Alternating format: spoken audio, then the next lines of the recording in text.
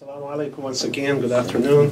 So I'm going to talk about the IIUM, International Islamic University in Malaysia, and the experience there, and I think the IIIT role as well as legacy, which also, of course, is Dr. Jamal's legacy as well at that university. So I had experiences there both as a student, later on as an instructor, so I could see sort of both sides of the classroom. I did not have administrative experience. For that you will have to talk to Brother Ubay al-Talib, because he had quite significant administrative experience at IIUM. So how was the education at IIUM structured, and how did it reflect IIIT's view on how that education would be reformed within Muslim societies?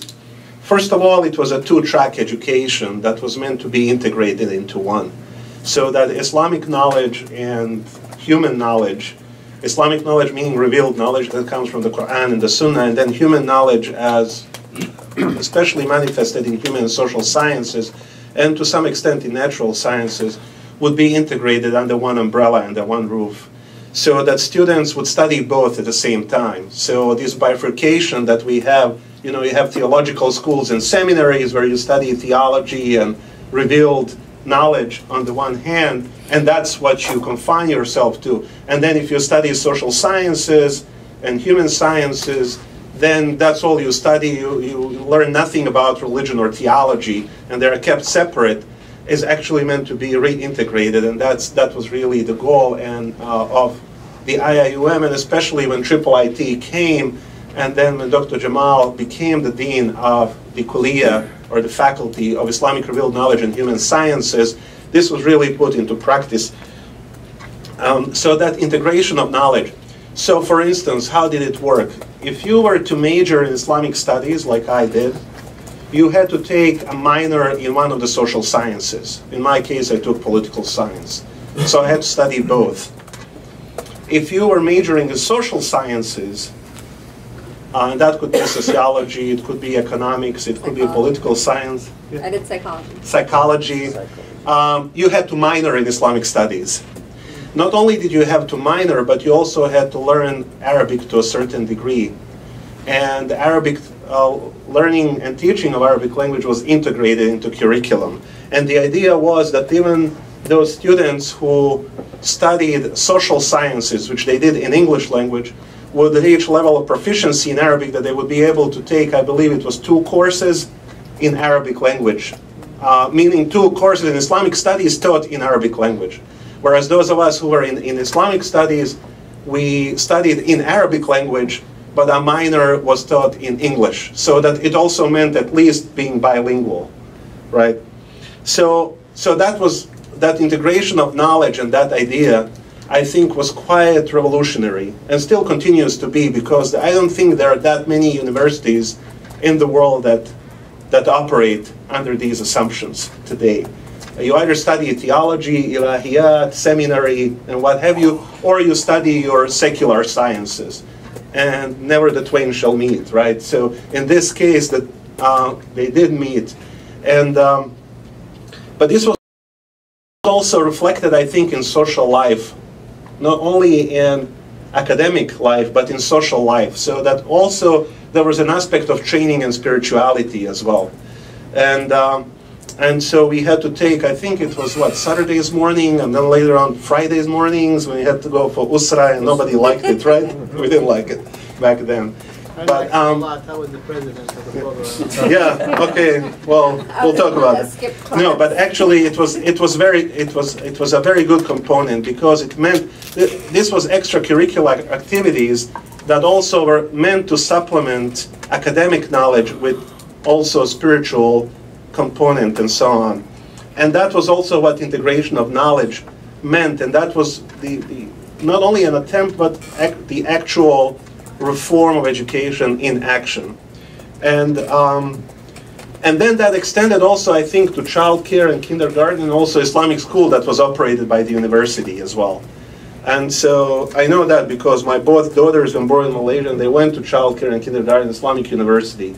So it was really kind of like a place where you could go from birth all the way till your PhD. Well, he also gave parenting classes. And too. parenting classes too were also required. Later on, they were part of curriculum. You had to, as extracurricular, you had to take parenting classes as well.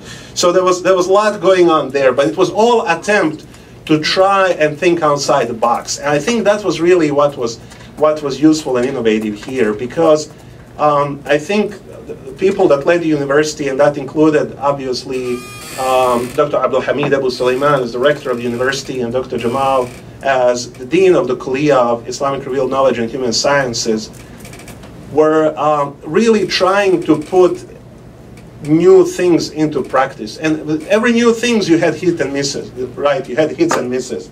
Some things worked and they worked wonderfully. Some things didn't work and they were rethought.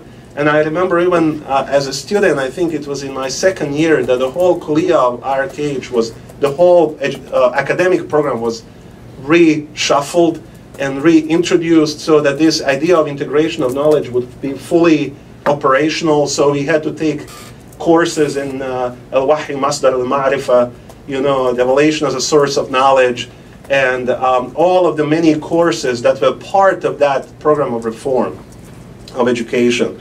Unfortunately, for the reasons that I think are known to a lot of people here, after 1998, political climate in Malaysia changed, and that in some way led to the loss of that dynamism. That didn't mean that the project itself ended. The IIUM still exists today and still, in essence, follows this program of education and this approach to integration of knowledge. But without, I think, the original, you know, impetus that was given and dynamics that was provided by the people who were really leading the project, I think it's lost some of its dynamism and efficiency. If I were to evaluate this, I think one of the bigger problems, and this is also part of reform education, which I think the university and IIIT both were trying to address, was lack of qualified teachers and trainers. So, for instance, somebody needs to teach Islamic theories of international relations, right? Well, you can find a person who can teach political science side of stuff, and then you can find your sheikh who can teach you about the seer and all. But how do you find somebody who can teach both in a really meaningful way? That's difficult. And so the university itself was trying to produce people who will eventually be able and capable of doing that. Part of the problem also was students' motivation. I think a lot of students, and I think this is universal across the world, simply lack motivation to deeply engage in these philosophical and existential questions that this type of education really requires them to. And then generally low level of intellectualism in education in Muslim societies, because remember, this was an international Islamic university. I think at the time when I was there, there were students from more than 80 countries. Maybe Ubay can correct me, how many? About 100. About 100 different countries of the world, both students and professors. And so people come from a variety of educational backgrounds. They come from countries where educational level is really low, and they come and struggle with almost basic literacy, and some come with much better background, and then you have to bring them all in the same classroom, so it's also a pedagogical challenge and so on. But it also had its advantages.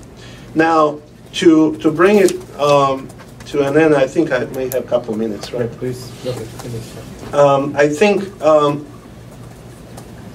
with that limited and short experience, even if you go back to, you know, when the IIIT came and Abdul Hamid, may Allah preserve his health, became the rector in 1988, I believe. So we're talking only about 10 years of really direct involvement. That's a very, very short time. That's a very, very short. And even with that, I think there were some remarkable results that were achieved. Several generations of students came out of that university that are now very successful in many countries of the world. I can tell you from my own example in my own country, in Bosnia and Herzegovina, where I'm from, the alumni, we have almost 200 students who have graduated from that university. It's very active, and oftentimes they are called Malaysian Mafia in Bosnia because they are seen as very strongly knit together and also very contributing in civil society, in politics, in education. Some of them are professors at universities. Some of them are leaders in political parties. Some of them are leaders in civil society, bankers, and so on and so forth. One of them started First Islamic Bank in Bosnia, so helped to start and so on. So I think these are the examples where a real reform of society could be achieved through a carefully crafted program and reform of education. I think sometimes we are overly critical without seeing really the impact that these kind of institutions can make. And to conclude, Dr. Amara talked about women. Today, currently, rector of the university is a woman, and the dean of the Kuliya of RKH, with, you know, Dr. Jamal, who used to be, is a woman too. So these are quite remarkable also. So at the level of leadership as well, there's been a reform, and nobody really questions why is woman leading the university or why is woman in this leadership position. So I think the kind of IIUM, with all its weaknesses and failings, which are many, and of course many have pointed them out, has also achieved tremendous, tremendous achievements and successes that need to be studied, and perhaps even that experience needs to be in some ways emulated in many other. And as Dr. Abu Bakr said, Dr. Abdul Hamid is still very much in touch with the university and continues to help develop new programs.